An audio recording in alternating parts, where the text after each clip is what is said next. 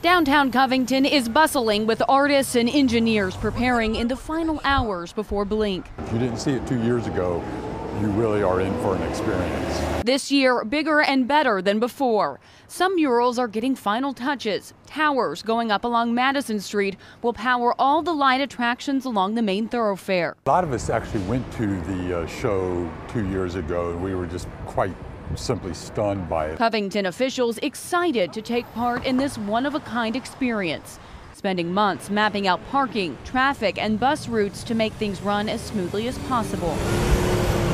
Our message to people is expect congestion.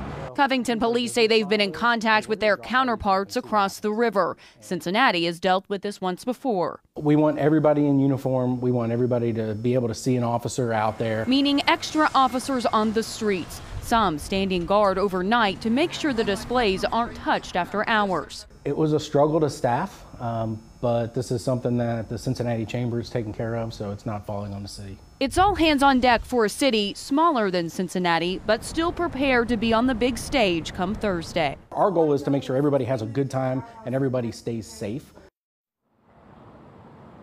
Now, the Roebling, of course, one of the big attractions this year. Also, several of those buildings there along the river will be featured with some different light art shows. Covington police compared this to kind of a Riverfest type event. They, of course, have handled large crowds before, but this will span a larger area and will be mostly foot traffic. They do tell me that one thing you will not see this weekend is scooters. They are discouraging people from riding those throughout the crowd. Reporting live at the Roebling Bridge, Molly Lair, WLWT News 5. Molly.